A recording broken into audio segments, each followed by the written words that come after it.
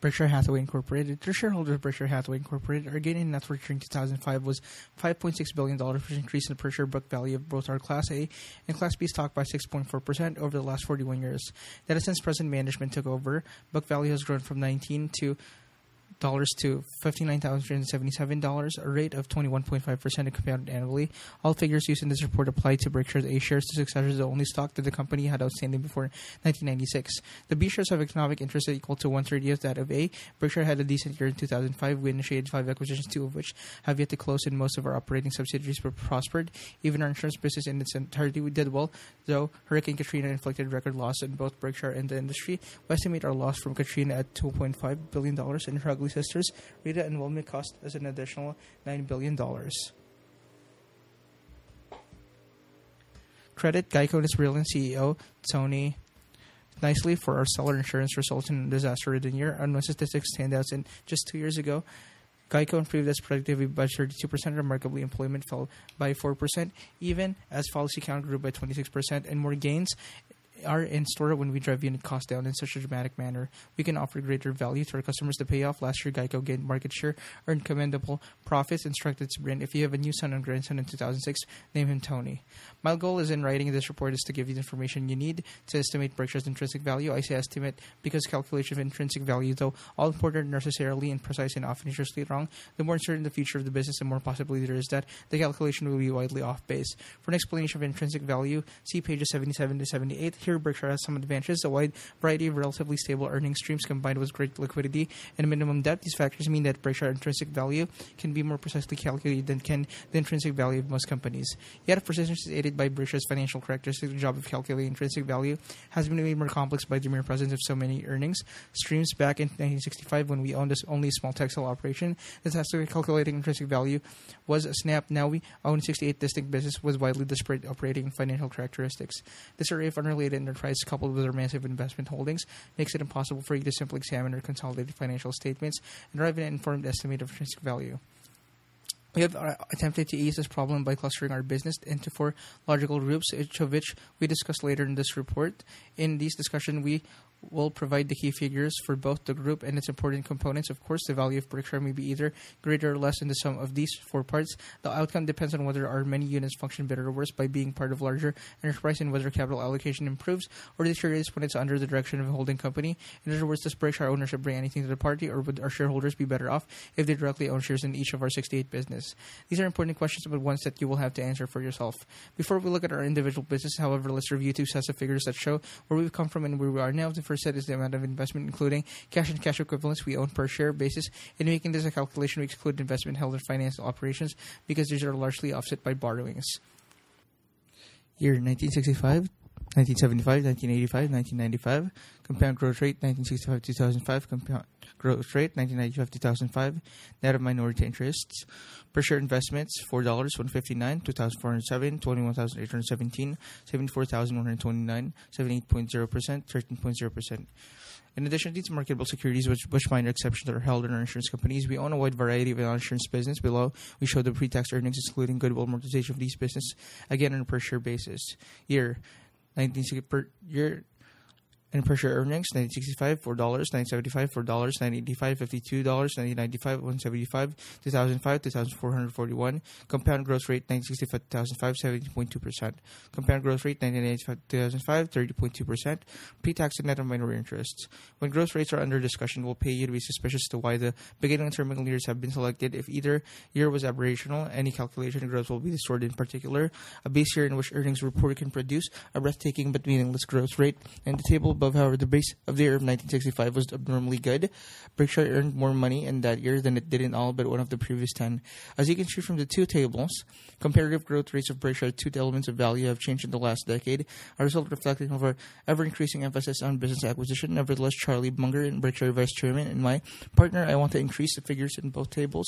In this ambition, we hope metaphorically to avoid the fate of elderly couple who had been romantically challenged for some time as they finished dinner on their 50th anniversary. However, the wife, stimulated by soft music, wine, and candlelight, felt long absent, tickled, and merely suggested to her husband that they go upstairs and make love. He agonized for a moment and replied, "I can do one or other, but not both." Acquisitions. Over the years, Our current business in aggregate should deliver modest growth in operating earnings, but they will not in themselves produce truly satisfactory gains. We will need major acquisitions to get that job done. And this quest 2005 was encouraging. We agreed to 5 purchases, 2 that were completed last year, 1 that closed after year-end, and 2 others that we expect to close soon. None of the deals involved the issuance of Berkshire shares. That's a crucial point, but the often ignored point. When a management proudly acquires another company for stock, the shareholders of the acquirer are concurrently selling part of their interest in everything they own. I've made this kind of deal a few times myself, and on balance, my actions have cost you money. Here are last year's purchases. On June 13, we bought medical protective company MedPro, a 106-year-old medical malpractice insurer based in Fort Wayne. Malpractice insurance is tough to underwrite and has proved to be a graveyard for many insurers. MedPro nevertheless should do well. It will have the attitudinal advantage that all Berkshire insurers share, where underwriting discipline trumps all other goals. Additionally, as part of Berkshire, MedPro has financial strength, but for exceeding that of its competitors, quality external doctors that long to settle claims will not end up back on their doorstep because their insurer failed. Finally, the company has a smart, energetic CEO, Tim Kennedy, who instinctively thinks like a Berkshire manager. Forest River, our second acquisition, closed on August 31. A couple of months earlier, on June 21, I received a 2-page fax telling me point by point why Forest River met the acquisition criteria we set forth on page 25 of this report. I had not before heard of the company, a recreational vehicle manufacturer with $1.6 billion of sales, nor of Pete Legal, its owners and managers, but the fax made sense, and I immediately asked for more figures. These came the next morning, and that afternoon I made Pete an offer. On June 28, we shook hands on a deal. Pete is a remarkable entrepreneur. Some years back, he sold his business when far smaller than today to an LBO operator who promptly began telling him to run the place. Before long, Pete left and business soon sunk into bankruptcy. Pete then purchased it. You can be sure that I won't be telling Pete how to manage his operation. Forest River has 60 plants, 5,400 employees, and has consistently gained share in the RV business while also expanding into other areas such as boats. Pete is 61 and definitely in the acceleration mode. Read the piece from RV Business that accompanies the report, and you'll see why Pete and Berkshire made for each other. On November 12, 2005, an article ran in the Wall Street Journal dealing with Berkshire's unusual acquisition managerial practices, and Pete declared it was easier to sell my business to renew my license.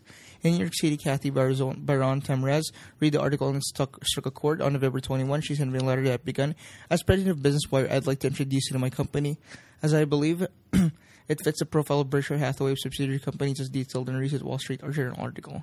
By the time I finished Kathy's 2-page letter, I felt Business Wire and Berkshire was a fit. I particularly liked her formulate paragraph. We were on tight ship and keep unnecessary spending under wraps. No secretaries or management leaders here, yet we'll invest big dollars to gain technological advantages to move the business forward.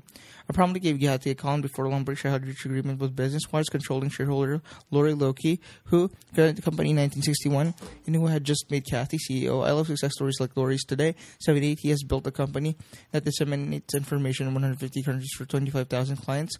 A story like those of many entrepreneurs who have selected Berkshire as home for their life's work is an example of what can happen when a good idea, a talented individual, and hard work converge.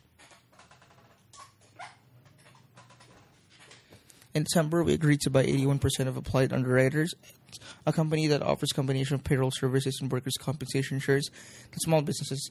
A majority of Applied customers are located in California. In 1998, though, when the company had 12 employees, it acquired the Omaha-based operation with 24 employees that offered somewhat similar service. Sid Frank and Steve Menzies, who have built Applied remarkable business, concluded that Omaha had many advantages in operational base.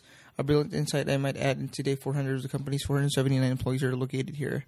Less than a year ago, Applied entered into a large insurance contract with Ajit, the extraordinary manager of National Indemnity Insurance Division. Ajit was impressed by Sid and Steve, and they liked Berkshire's method of operation, so we decided to join forces. We are pleased that Sid and Steve retained 19% of Applied. They started on a shoestring only 12 years ago, and it will be fun to see what they can accomplish with Berkshire's backing. Last spring, Mid-American Energy, our 80.5% owned subsidiary, agreed to buy Pacific Corp, a major electric utility serving 6 western states. An acquisition of this sort requires many regulated approvals, but we've not obtained these and expect to close this transaction soon. Berkshire will then buy $3.4 billion of Mid-American's common stock, which Mid-American will supplement with $1.7 billion of borrowing to complete the purchase. You can expect to earn outsized profit in regulated utilities, but the industry offers owners the opportunity to deploy large sums at fair returns, and therefore it makes good sense for Berkshire. A few years back, I said that we hope to make some very large purchases in the utility field, not the plural. We'll be looking for more. In addition to buying these new operations, we continue to make bolt-on acquisitions. Some aren't so small. Shaw, our carpet operation, spent about $550 million last year on 2 purchases. that further its vertical integration and should improve its profit margin in the future. Extra and Clayton Homes also made value-enhancing acquisitions. Unlike many business buyers, Berkshire has no exit strategy. We buy to keep. We do through have an entrance strategy looking for business in this country or abroad that meet our 6 criteria and are available at a price that will produce a reasonable return. If you have a business that fits, give me a call like a hopeful teenager. I'll be waiting for my phone. Insurance, let's not talk about 4 sectors and start with insurance, our core business. What counts here is the amount of float and its cost over time. For new readers, let me explain. Float is money that doesn't belong to us but that we temporarily hold. Most of our float arises because premiums are paid upfront, though the service we provide insurance protections delivered over a period that usually covers a year. And 2, loss events that occur today do not always result in our immediately paying claims because it sometimes takes many years for a loss to be reported. Asbestos losses would be an example. Negotiated and settled, the $20 million of float that came with our 1967 entry into insurance has now increased, both by way of internal growth and acquisitions, to $49 billion. Float is wonderful if it doesn't come at a high price. Its cost is determined by underwriting results, meaning how the expenses of losses will ultimately pay compare with the premiums we have received. We ensure an instant underwriting profit. That has been the case at Berkshire in about half the 39 years we have been in insurance business. Float is better than free. In such years, we are actually paid for holding other people's money. For most insurers, however, life has been far more difficult. In aggregate, the property casualty industry almost invariably operates at an underwriting loss. Winning that loss is large float becomes expensive, sometimes devastatingly so.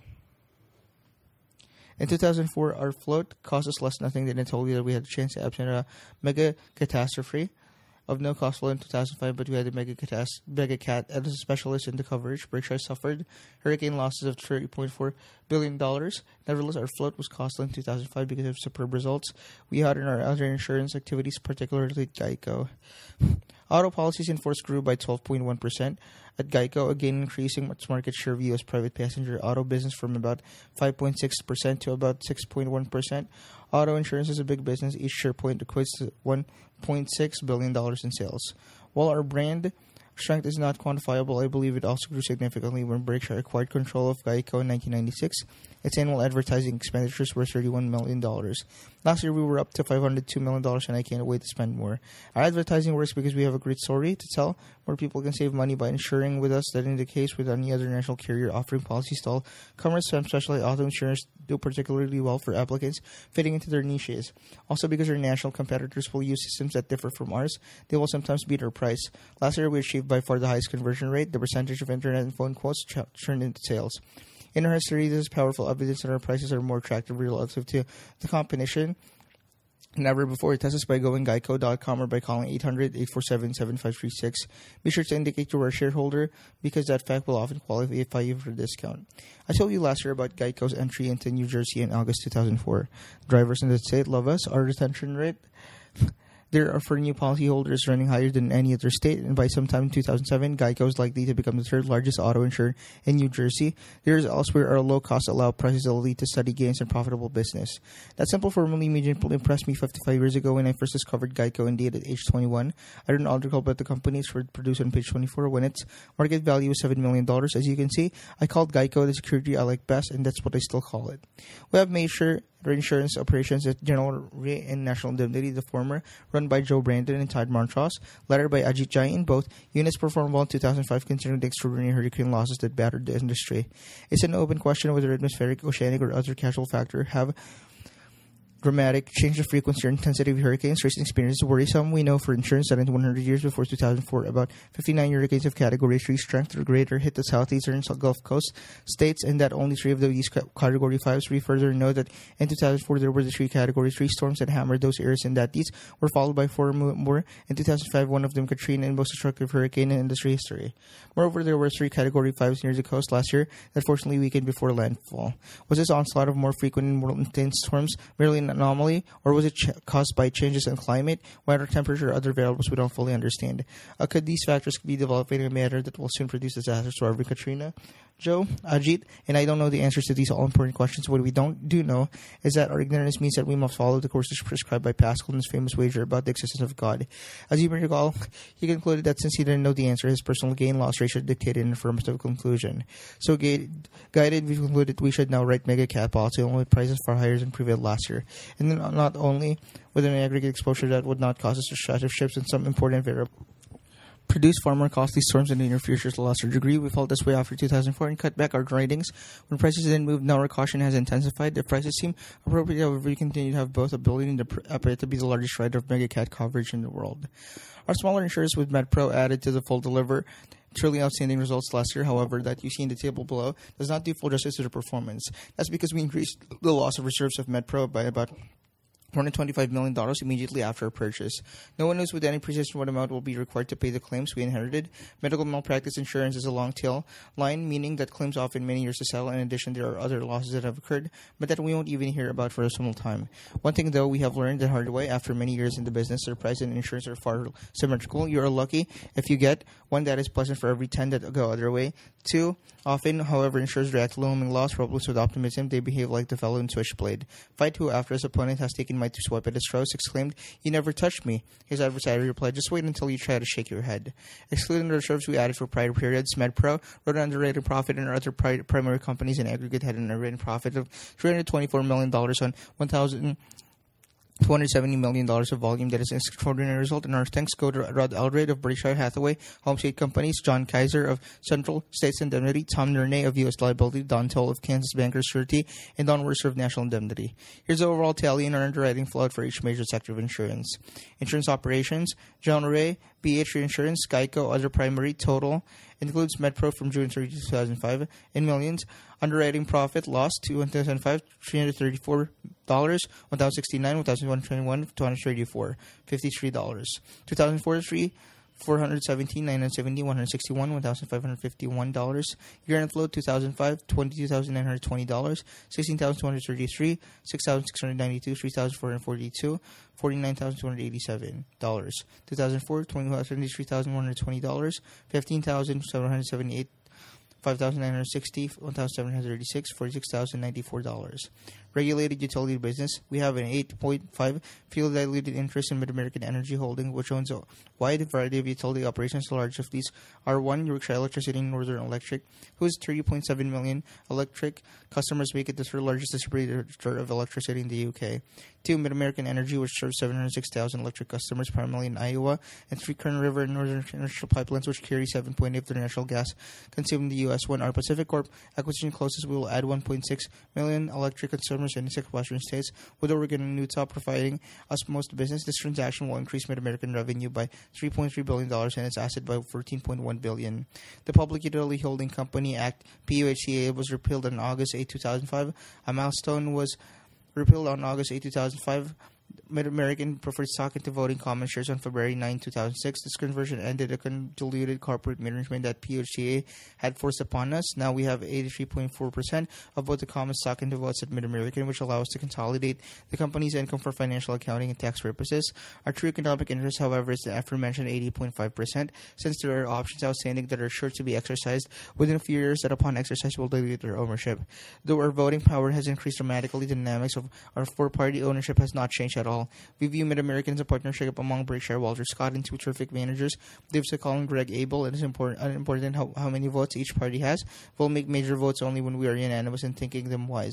5 years of working with Dave, Greg, and Walter have underscored my original belief Berkshire couldn't have better partners.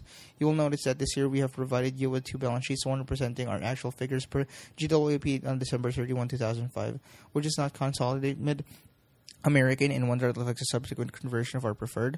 All future financial reports of Berkshire will include Mid-American figures. Somewhat incongruously, Mid-American owners the second largest real estate brokerage firm in the U.S., and it's a gem. The parent company names its Home Service of America, but 9,200 agents operate through 18 locally branded from 8 industry small acquisitions. We participated in $64 billion from Jack last year, up 16.5% from 2004. Currently, the white-hot market in residential real estate of recent years is cooling down, and that should lead to additional acquisition possibilities for us. Both we and Ron Peltier and company CEO expect Home Service to be far larger a decade from now. Here are some key figures on Mid-American's operations. UK Utilities, Iowa Utility, Pipeline, Home Services, other income loss from discounted zinc project earnings before corporate interest and taxes, interest other than Berkshire, interest on Berkshire Junior debt, income tax, net earnings, earnings applicable to Berkshire, debt owed to others, debt owed to Berkshire, includes interest earned by Berkshire, net of related income taxes of $102 in 2005 and $110 in 2004. Earnings in millions, 2005, $308. 208, 288, 309, 148, 178, 2004, 326, 168, 288, 130, 170, 579, 1168, 200, 157, 248, 605, 212, 170, 53, 563 total. So 170 total. 522, 10,296, 1,289, 237, 10,528, 1,478. Finance and financial products. The star of our finance sector is Clayton Homes, masterfully run by Kevin Clayton. He does not his own brilliant record to rising tide.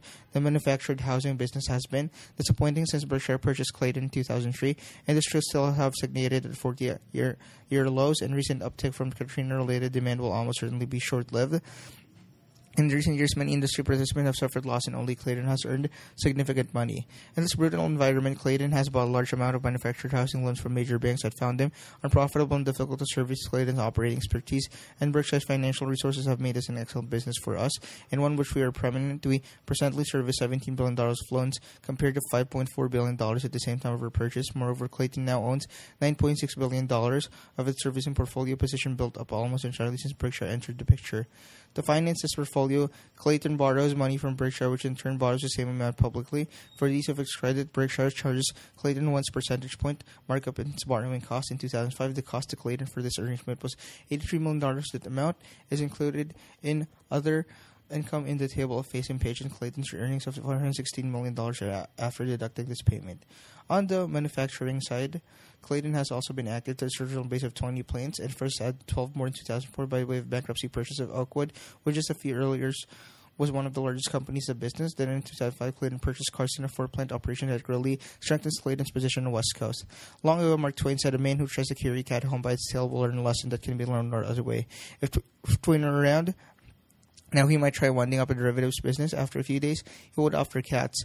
We lost $104 million pre-tax last year in our continuing attempt to exit Generate's derivatives operation. Our aggregate losses since we began the endeavor totaled $404 million. Originally, we had 23,218 contracts outstanding. By the start of 2005, we were down to 2,890. You might expect that our losses would have been stemmed by this point, but the blood has kept flowing.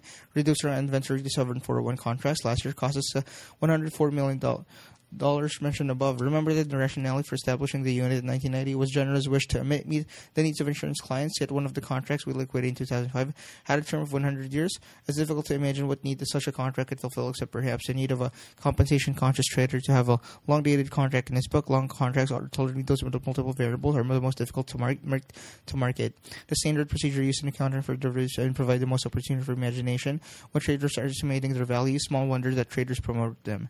A business in which huge amounts of compensation flow from assumed numbers is obviously fraught with danger. When two traders execute a transaction as several, sometimes esoteric variable and far off settlement date, the respective firms must subsequently value these contracts whenever they calculate their earnings. Given contract may be valued at one price, firm A and another firm B, you can bet the valuation differences, and I'm personally familiar with several that were huge, tend to be tilted in the direction favoring higher earnings at each firm.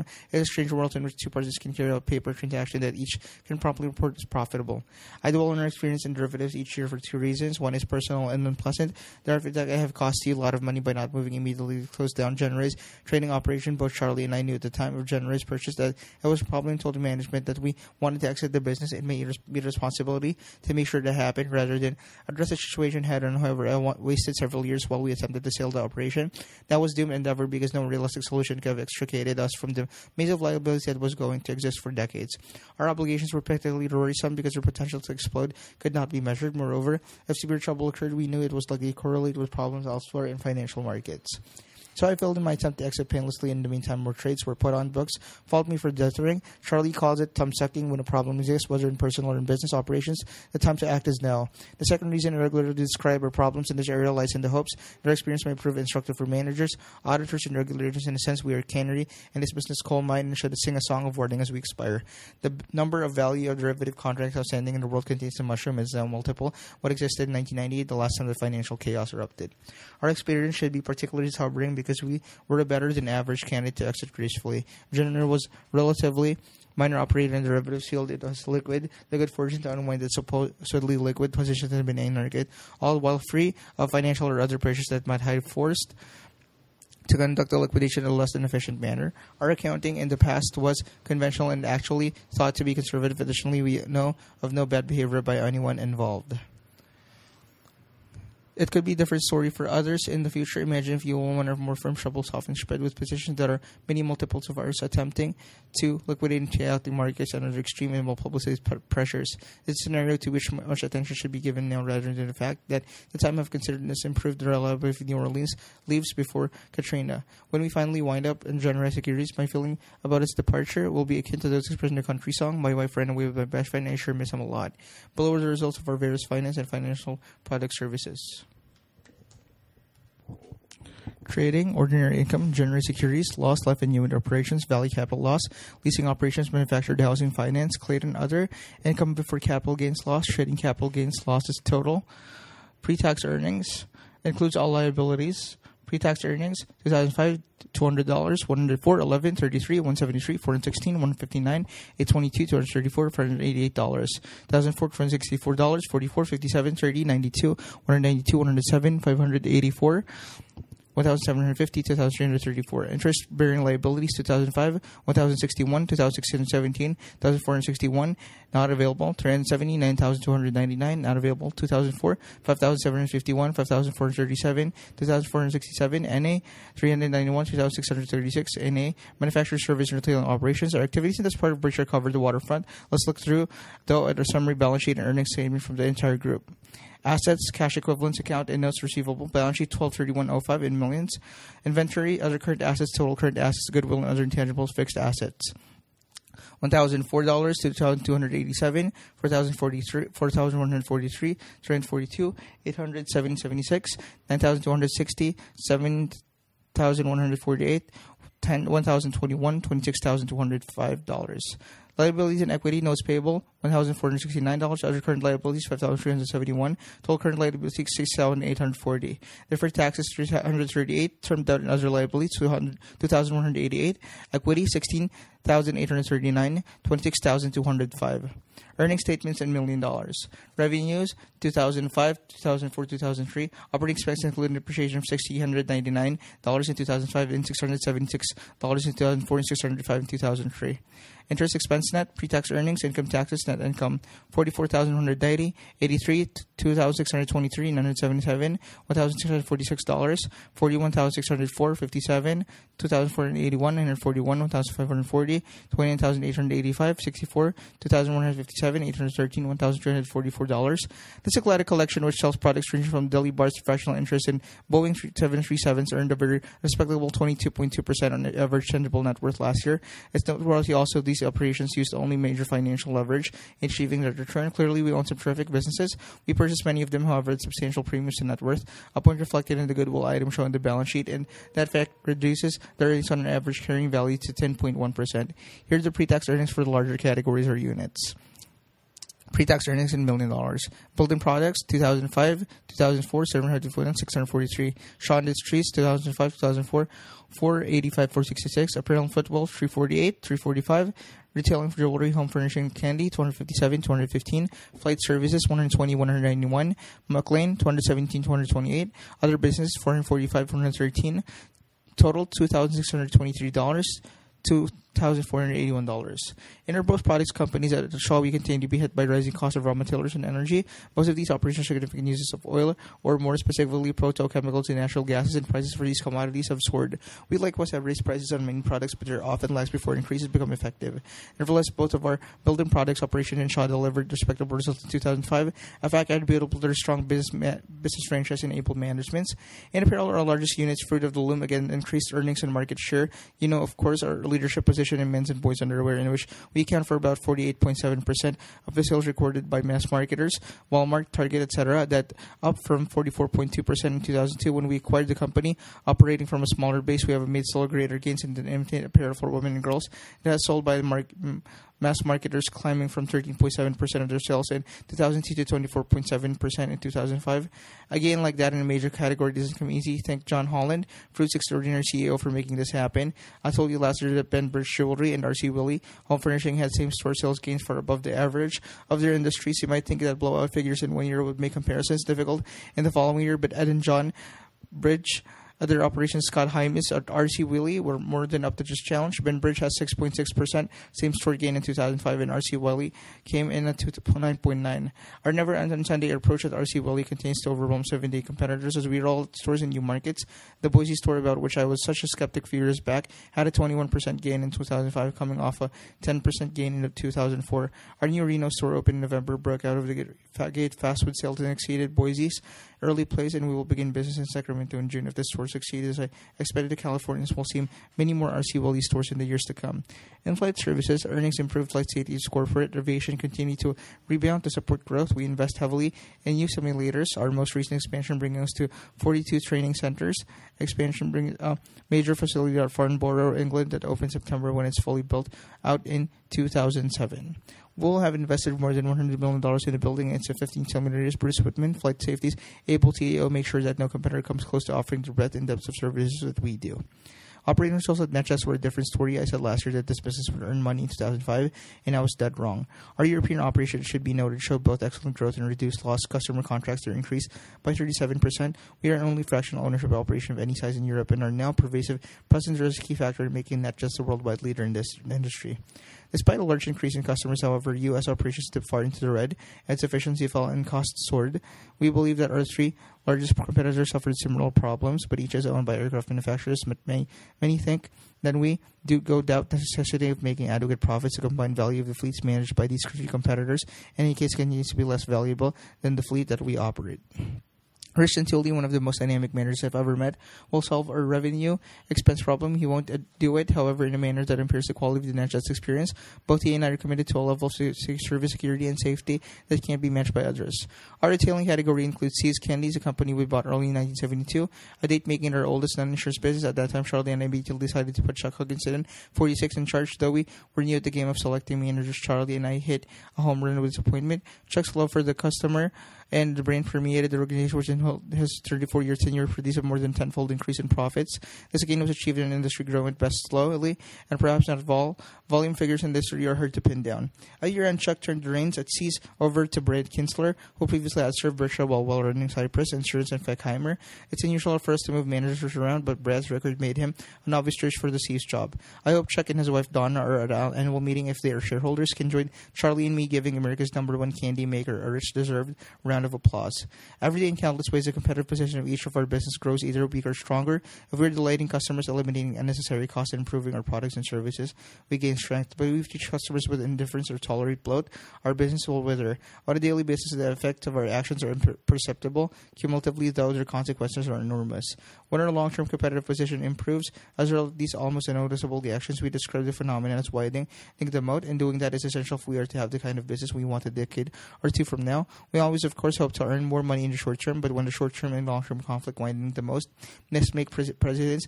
If a management makes bad decisions in order to hit the short term earnings targets and so consequently gets behind them, the 8 ball in terms of cost, customer satisfaction, or brand strength, no amount of subsequent brilliance will overcome the damage that has been inflicted. Take a look at the dilemmas of managers in auto and airline industries today as they struggle with the huge problems handed them by their predecessors. Charlie's fond of quoting Ben Franklin's, "An ounce of prevention is worth a pound of cure," but sometimes no amount of cure will overcome the mistakes of the past.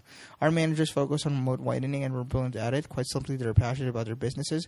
Usually they were running these long before we came along. Our only function since has been to stay out of the way. If you see these heroes and our 4 heroines as well, at the annual meeting, thank them for the job they do for you. The attitude of our managers vividly contrasts with that of a man who married a tycoon only child, a decidedly home and a dull last, relieved the father called in his new son-in-law after the wedding and began to discuss the future. "Son, you're the boy I always wanted to, never had. Here's a stock certificate for 50% of the company. You're my equal partner from now on." "Thanks, Dad. Now, would you like to run? How about sales?" "I'm afraid I can sell water to a man calling Sahara." "Well, then how about heading human relations?" "I really don't care for people." "No problem. We have lots of other spots in the business. What would you like to do?" "Actually, nothing appeals to me. Why don't you just buy me out?" Investments. We show below our common stock investment. Those that had market value of more than $700 million at the end of 2005 are itemized. Shares: 151,610,700, 30,322,137, 43,854,200, $200 million, 6,708,760, 48 million, 2,338,961, 100 million, 19,944,300, 1,727,765, $95,092,200, $1,724,200. Company, American Express Company, Ameriprise Financial Incorporated, Anheuser-Busch Cost Incorporated, the Coca-Cola Company, M&T Bank Corporation, Moody's Corporation, PetroChina, 8 shares or equivalent, the Procter & Gamble Company, Walmart Stores Incorporated, the Washington Post Company, Wells Fargo and Company, White Mountains Insurance, others, total common stocks. Percentage of the company owned, 12.2, 12.1, 5.6, 8.4, 6.0, 16.2, 1.3, 3.0, 0.5, 18.0, 5.7, 16.0. Cost in millions, 1,287, 183, 2,133, 1,299, 103, 499, 488, 940, 944, 11, 2,754, 369, 4,937, 15,947. Market, 7,802, 1,443, 1,884, 8,062. 732, 2,948, 1,915, 5,788, 933, 1,322, 5,975, 963, 7,154, 46,721. There's our capital purchase price and also our tax-based GWP cost. Differs in a few cases because of write-ups or write-downs that have been required. A couple of last year's changes in our portfolio occurred because of corporate events. Gillette was merged into Procter & Gamble and American Express spun off Ameriprise. In addition, we substantially increased our holdings in Wells Fargo, a company that Dick Kovacevich runs, brilliantly established positions in Anheuser-Busch and Walmart. Expecting miracles from our equity portfolio that we own major interest in number of strong, highly profitable business. They are not selling at anything like bargain prices. As a group, they may double in value in 10 years. The likelihood is that their per share earnings in aggregate will go 6 to 8% per year over the decade, and that their stock prices will more or less match that growth. Their managers, of course, think my expectations are too modest, and I hope you're right. P&G Gillette merger closing in the fourth quarter of 2005 recorded Berkshire to a record of $5.0 billion pre-tax capital gain. This bookkeeping entry dictated by GWP is meaningless from an economic standpoint, and you should ignore it when you're evaluating Berkshire's 2005 earnings. We didn't intend to sell our Gillette shares before the merger. We don't intend to sell our P&G shares now, and we incurred no tax when the merger took place. It's hard to overemphasize the importance of who is CEO of a company before Jim Keltz arrived. At Gillette in 2001, the company was struggling, having particularly suffered from capital allocation blunders. And the major example, Gillette's acquisition of Duracell cost Gillette shareholders billions of dollars, a loss never made visible by conventional accounting. Quite simply, what Gillette received in business of value is the acquisition was not equivalent to what it gave up. Amazingly, this most fundamental yardstick is almost always never ignored by both managements and their investment bankers when acquisitions are under discussion. Upon taking office, Gillette, Jim quickly instilled fiscal discipline, tightened operations, energized marketing moves that dramatically increased intrinsic value of the company. Gillette's merger with P&G then expanded the potential of both companies. For his accomplishment, Jim was paid very well, but he earned every penny. There's no academic evaluation as a 6.7% owner of Gillette Berkshire, in fact, paid the proportion of his compensation. Indeed, as a difficult to overpay the truly extraordinary CEO of giant enterprise. But this species are rare. Too often, executive compensation in the U.S. is ridiculously out of line with performance that won't change. Moreover, because the deck is stacked against investors when it comes to the CEO's pay, the upshot is that a mediocre or worse CEO, aided by his handpicked VP of Human Relations and a consultant from the ever-accommodating firm of Ratchet and Bingo, all too often receives gobs of money from an ill-designed compensation arrangement. Take, for instance, 10-year fixed-price options, and who wouldn't? If Fred Kuetel, CEO of Stagnant Incorporated, receives a bundle of these, let's say enough to give him an option of 1% of the company, his self-interest is clear. He should skip dividends entirely and instead use all of the company's earning to repurchase stock. Let's assume that under Fed's leadership, Stagnant lives up to its name. In each of 10 years after the option granted, it earns $10 billion of net worth, which initially comes to $10 per share on the 100 million shares then outstanding. Fred's truth dividends and regularly use all earnings to repurchase shares of the stock, constantly sells at them 10 times earnings per share. It will have appreciated 158% by the end of the option period. That's because repurchase would reduce the number of shares to 38.7 million. By that time, and earnings per share would thereby increase to $25.80. Simply by withholding earnings from owners, Fred gets very rich, making a cool $158 million, despite the business itself improving not at all. Astonishingly, Fred could have made more than $100 million of Stagnant's earnings had it climbed by 20% during the 10-year period. Fred can also get a splendid result for himself by paying no dividends and pulling the earnings with withholds from shareholders in a variety of disappointing projects and acquisitions. Even if the initiative deliver a paltry 5% return, Fred will still make a bundle specifically with Stagnant's PE ratio remaining unchanged at 10. Fred's options will deliver him $63 million. Meanwhile, shareholders will wonder what happened to the line of interest that was supposed to incur when Fred was issued options. A normal dividend policy, of course, one-third of earnings paid out, for example, produce less extreme results but still can provide less shares for managers who achieve nothing. CEOs understand this match and know that every dime paid out in dividends reduces the value of all outstanding options. I've never, however, seen this manager owner conflict of funds and proxy materials that request approval of a fixed price option plan. Those CEOs invariably reach internally to capital comes at cost.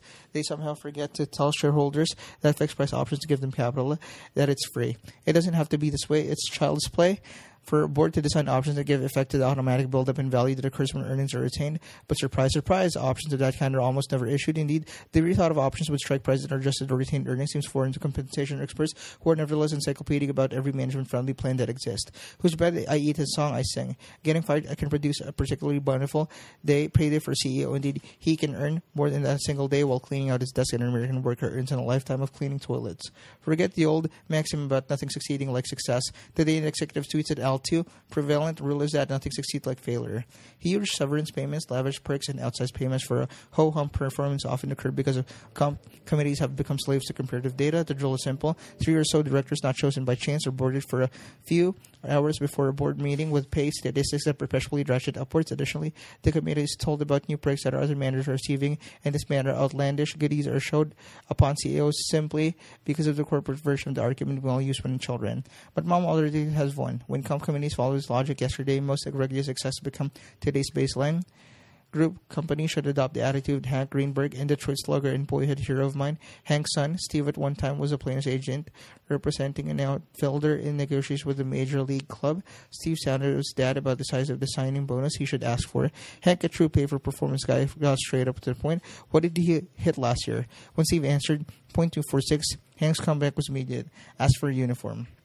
Let me pause for a brief confession. In criticizing comp committee behavior, I don't speak as a true insider, though I have served as a director of 20 public companies. Only one CEO has put me on his comp committee. My views in America is a long-term problem in respect to trade imbalances, which I have laid out in previous reports, remain unchanged.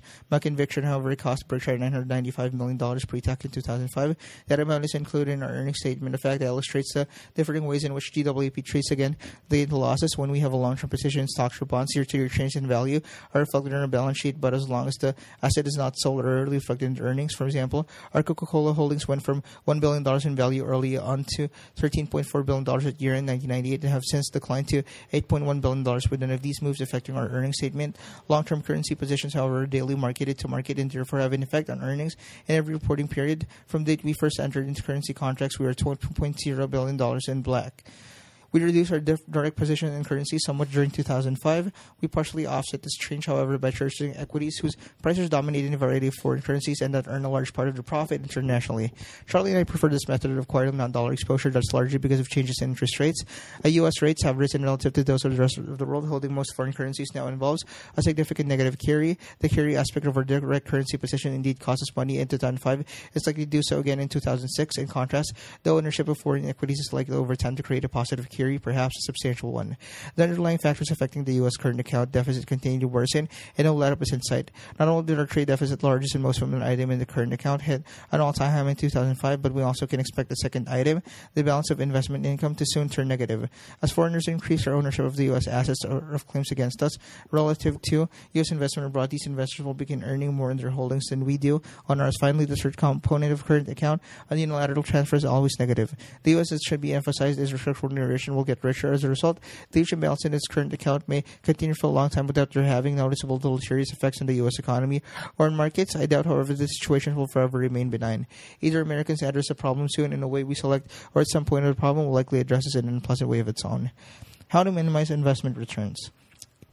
It's been an easy matter for Berkshire and other owners of American equities to prosper over the years between December 31, 1899 and December 31, 1999. To give a really long-term example, if the Dow rose from 66 to 11,497, guess what annual growth rate is required to produce this result? The surprising answer is at the end of this section.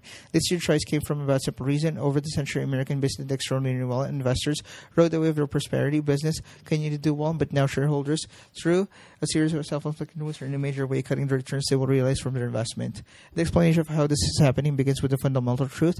With important exceptions such as bankruptcies in which some company losses are borne by creditors, the most that owners aggregate can earn between now and Judgment Day is what their business in aggregate earn. True, by buying and selling, that is clever or lucky investor A may take more than his share of the pie at the expense of investor B, and yes, all investors feel richer when stocks soar, but an owner can exit only by having someone take his place. If one investor sells high, another must buy high. For owners as a whole, there is simply no magic, no shower of money from outer space that will enable them to extract wealth from their companies beyond the created by the companies themselves. Indeed, owners must earn less than their business earned because of frictional costs, and that's my point. These costs are now being incurred in amounts that will cost shareholders to earn far less than they historically have. To understand how this whole has ballooned, imagine for a moment that all American corporations are and always will be owned by a single family. We'll call them at the Gotrocks. After paying taxes on dividends, this family, generation after generation, becomes richer by the aggregate amount earned by its companies. Today, that amount is about $700 billion annually. Naturally, the family spends some of these dollars, but a portion it saves steadily compounds for its benefit, and the Gotrocks household everyone grows wealthier at the same place and also harmonious. But let's now assume that a few fast-talking helpers approach a family and persuade each of its members to try out smartest relatives by buying certain of their holdings and selling them certain others. The helpers, for a fee, of course, obtainingly agree to handle these transactions. The Gotrocks still own a corporate of America. The trades just rearrange who owns it. So the family's annual gain wealth diminishes, equaling the earnings of American business minus commissions paid. The more that family members trade, the smaller their share of the pie and the larger slice received by the helpers. This fact is not lost up to these brokers, helpers, their friend in a wide variety of ways. They urge it on. After a while, most of the family members realize that they are not doing so well at this new beat my brother game. Enter another set of helpers. These newcomers explain to each member of the Gotrocks clan that by himself he'll never outsmart the rest of the family. The suggested cure: hire a manager, yes, us, and to get the job done professionally. These managers helper continues to use the broker helpers to execute trades, so managers may even increase their activity so as to permit the brokers to prosper. Still, moreover, all the bigger slice of the pie now goes to the two classes of helpers. The family disappointment grows. Each of its members is now employing professionals, yet overall the group's finances have taken a turn for the worse. The solution? More help, of course. It arrives in the forms of financial planners and institutional consultants who weigh in to advise the Gotrocks on selecting manager helpers. The befuddled family welcomed this assistant. By now, its members know that they can pick neither the right stocks nor the right stock pickers. Why, one might ask, should they expect success in picking the right consultant? But this question does not occur to Gotrocks, and the consultant helpers certainly don't suggest it to them. The Gotrocks, now supporting the three classes of expensive helpers, find that the results get worse and they sink into despair, which, as hope seems lost. The fourth group, we'll call them the hyper helpers. Appears these friendly folk explain to Gotrocks that the unsatisfactory results are occurring because the existing helpers, brokers, managers, consultants are not sufficiently motivated and are simply going through the motions. What the new helpers ask can you expect from such a bunch of zombies? The new arrival of breathtakingly simple solution: pay more money, brimming with self-confidence. Hyper helpers assert that huge contingent payments in addition to stiff fixed fees are what each family members must fork over in order to really outwin diverse relatives. The more observant members of the family see that some of the hyper helpers are really just manager helpers wearing new uniforms, bearing and soon on sexy names like hedge fund or private equity. The new helpers, however, assure that Gotrocks that this change of clothing is all important, bestowing us wearers managerial powers similar to those acquired by mid-mannered Clark Kent when he changed into his Superman costume. Calmed by the explanation, the family decides to pay up. And that's where we are today. A record portion of the earnings that would go in their entirety to owners if they all just stayed in their rocking chairs is now going to a swelling army of helpers. Particularly expensive is the recent pandemic of profit arrangement under which helpers receive large portions of the winnings when they're smart or lucky and leave a family feast to boot. When the helpers are dumb or unlucky or occasionally crooked, a sufficient number of arrangements like this heads the helper takes much of the winnings. Tails, the Gotrocks lose and pay dearly for the privilege of doing so. Many make it more accurate to call the family Hadrocks today. In fact, the family's frictional cost of all sorts may well amount to 20% of the earnings of the American business. In other words, the burden of paying helpers may cost American equity investors overall to earn only 80% or so what they would earn if they just sat still and listened to no one. Long ago, Sir Isaac Newton gave us 3 laws of motion, which were the work of genius, but Sir Isaac's talents didn't extend to investing. He lost a bottle of South Sea bubble, explaining later, I can calculate the movement of the stars, but not the madness of men. If he had not been traumatized by this loss, Sir Isaac may well have gone to discover the fourth law of motion. For investors, as a whole, returns decreases. Here's the answer to the question posed at the beginning of the section. To get very specific, the Dow increased from 65.73 to 11 11,497.12 in the 20th century, and that amounts to a gain of 5.3% compound annually. Investors would also have received dividends, of course. To achieve an equal rate of gain of 21st century, the debt will have to rise by December 31, 2099. To brace yourself, precisely 2,011,011,000.23, but I'm willing to settle for 2 million 6 years into the century. The Dow ends gate, not at all. Debt and risk. As we consolidate Mid-American, our new balance sheet may suggest that Berkshire has expanded its tolerance for borrowing, but that's not so. Except for token amounts, we shun debt, turning to it for only three purposes. We occasionally use report as part of certain short-term investing strategies that incorporate ownership of U.S. government or agency securities. Purchases of this kind are highly opportunistic and involve only the most liquid of securities. A few years ago, we entered into several interesting transactions that have since been unwound or running off. The upsetting debt has likewise been cut substantially, and before long may be gone. 2, we borrow money against portfolios of interest-bearing receivables whose risks characteristics we understand. We did this in 2001 when we guaranteed $5.6 billion of bank debt to take over in partnership with Lucadia, a banker of Finova, which held a broad range of receivables. All of that debt has been repaid. More recently, we have borrowed to finance widely diversified, predictably performing portfolio of manufactured home receivables managed by Clayton. Alternatively, we could securitize it as sell these receivables but retain the servicing of them. If we follow this procedure, which is common in the industry, we would not show the debt that we'd on our balance sheet, and we would also accelerate the earnings of what we report. In the end, however, we would earn less money were market variables to change so as to favor securitization, an unlikely event. We could sell part of the portfolio and eliminate the related debt. Until then, we prefer better profits to better cosmetics. At Mid-American, we have substantial debt, but it's company's obligation only. Though it will appear on our consolidated balance sheet, Berkshire does not guarantee it. Even so, this debt unquestionably secure because it's serviced by Mid-American diversified stream of highly stable utility earnings. If there were to be some bolt of blue that heard of Mid-American's utility properties, earning from others would still be more than ample to cover all debt requirements. Moreover, Mid-American retains all of its earnings in equity building practice that is rare in the utility field. From a risk standpoint, it's far safer to have earnings from 10 diverse and uncorrelated utility operations to cover interest charges by, say, a 2-to-1 ratio than it is to have far greater coverage provided by a single utility. A catastrophic event can render a single utility insolvent. Witness what Katrina did to the local electric utility in New Orleans. No matter how conservative its debt policy, a geographical disaster, say an earthquake in a western state, can have the same effect on a Mid-American. Even warrior like Charlie can't think of an event that would systematically decrease utility earnings in any major way. Because of Mid-American's ever-widening diversity of regulated earnings, it will always utilize major amounts of debt. And that's about it. We are not interested in incurring any significant debt at Berkshire for acquisitions or operating purposes. Conventional business wisdom, of course, would argue that we're being too conservative and that there are added profits that could be safely earned if we injected moderate leverage into our balance sheet. Maybe so, but many of Berkshire's hundreds of thousands of investors have a large portion of their net worth in our stock. Among them, it should be emphasized a large number of our board and key managers, and a disaster for the company would be disaster for them. Moreover, there are people who have been permanently injured to whom we owe insurance payments that stretch out for 50 years or more. To these and other constituencies, we have promised total security, whatever it comes. Financial panics, stock exchange closures, an extended one occurred in 1914, or even domestic nuclear, chemical, or biological attacks. We are quite willing to accept huge risk. Indeed, more than any other insurer, we write high-limit policies that are tied to single catastrophic events. We also own a large investment portfolio whose market value could fall dramatically and quickly under certain conditions, as happened on October 19, 1987. Whatever occurs, though, Berkshire will have the net worth, the earnings streams, and the ability to handle the primal with ease. Any other approach is dangerous. Over the years, a number of very smart people have learned the hard way that a long string of impressive numbers multiplied by a single zero always equals zero. That is not an equation whose effect I would like to experience personally, and I would like even to be arrested for imposing its penalties upon others. Management succession. As owners, you are naturally concerned about whether I will insist on continuing as CEO after I begin to fade, and if so, how the board will handle the problem. You also want to know what happens if I should die tonight. That second question is easy to answer. Most of our business have a strong market position, significant momentum, and terrific managers. A special Berkshire culture is deeply ingrained throughout subsidiaries, and these operations won't miss a beat when I die. Moreover, we have 3 managers at Berkshire who are reasonably young and fully capable of being CEO, and if 3 would be much better at certain management aspects of my job than I. On the man side, Nano has my crossover experience that allows me to comfortable making decisions in either the business arena or in investments. That problem will be solved by having another person in the organization handle marketable securities. That's an interesting job at Berkshire, and now CEO will have no problem in hiring a talented individual to do it. Indeed, for what we have done at Geico for 6 years, and our results have been terrific. Berkshire's board has fully discussed each of the 3 CEO candidates has anonymously agreed to the person who should succeed me. The replacement we are needed today. The directors stay updated on the subject and conduct review of circumstance and change. The individual stars may emerge and present once will age.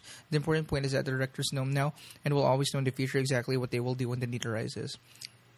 The other questions that must be addressed is whether the board will be prepared to make a change if that need should arise not from my death, but rather from my decay, particularly if this decay is accompanied by delusionally thinking that I am reaching new peaks of managerial brilliance. That problem will not be unique to me. Charlie and I have faced this situation from time to time at Berkshire subsidiaries.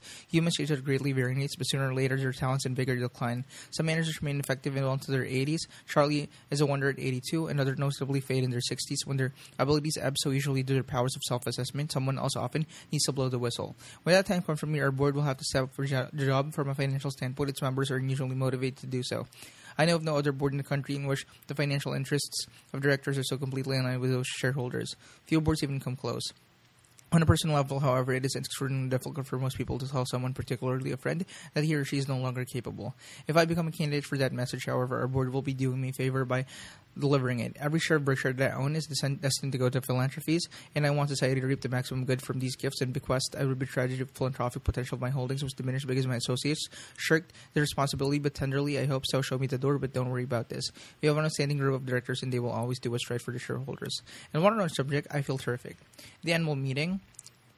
Our meeting this year will be on Saturday, May 6th. As always, the doors will be open at the QS Center at 7 a.m. and the latest Berkshire movie will be shown at 8:30.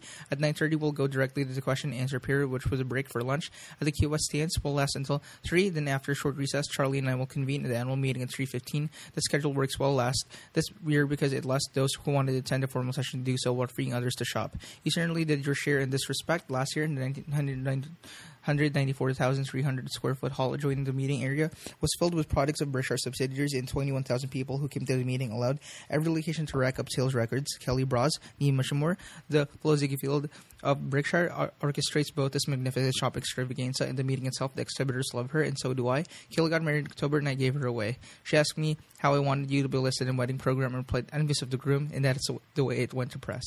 This year we'll showcase to Clayton Homes, featuring Acme Brick, Shaw Carpet, John's Manville Installation, Nitec Fasteners, Carefree Awnings, and NFM Furniture.